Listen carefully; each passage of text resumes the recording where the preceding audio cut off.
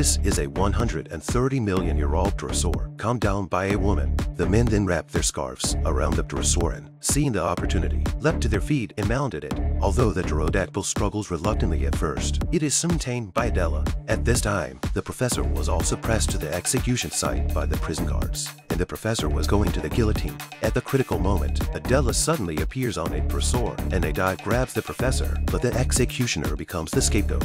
Adèle leads the professor to safety, but unbeknown to them, the hunter is lurking not far away, and he raises his shotgun to aim at the pterosaurs behind several men.